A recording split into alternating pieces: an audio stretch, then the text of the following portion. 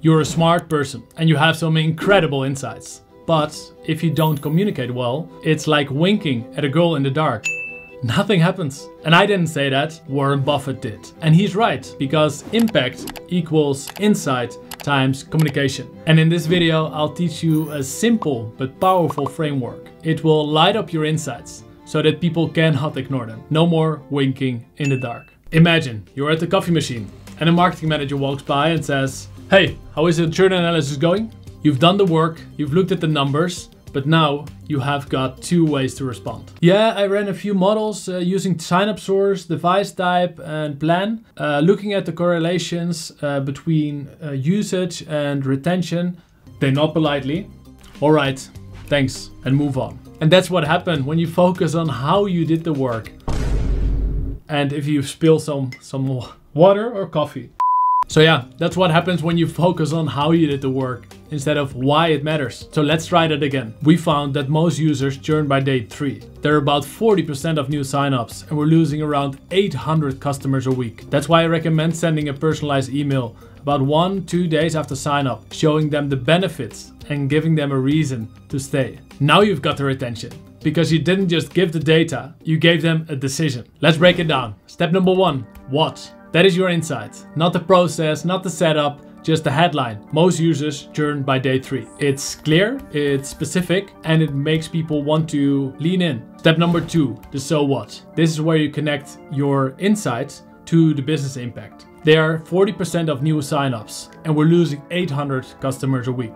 Now the problem has weight. It's not just a small problem, it's a lot of customers. Step number 3, now what? Now you guide them to the next steps. I recommend sending a personalized email 1 or 2 days after sign up, showing the benefits and giving them a reason to stay. It's not just analysis, it's a clear next step. Even if your insight is brilliant, if you present it the wrong way, people tune out. Imagine you have gold in your hands, but you wrap it in a crumpled paper bag.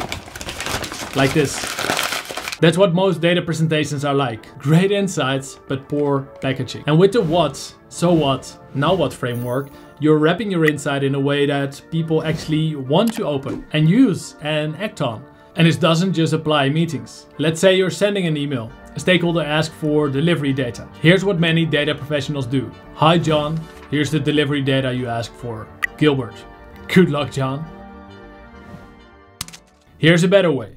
Hi John, I looked into the delivery data and here's what I found. Delivery times are 8% slower this quarter. It doesn't sound like much, but more and more loyal customers are walking away. And the biggest delays are in the products we make most profit on. That's why I recommend prioritizing delivery for those products, even if it means paying extra on logistics. Let me know if you want to discuss. It's using the same structure. The what happened, the so what, why it matters to them, and the now what, your recommendation or your suggested next steps. And of course, not in every situation you can give a very clear recommendation, but always highlight some options, because it's your job as a data professional to create some momentum, to some action and some decisions. So whether you're talking, typing, or dropping insights into a Teams chat, always guide your audience, because your insight is only as good as your communication. And communication is key. But it's not just about presenting your data clearly. If you want to get ahead of 99% of data professionals, watch this video. I will reveal 3 skills and practical tips that will make your work impossible to ignore. And no, it's not about learning Python. It's something completely different. See you in the next one.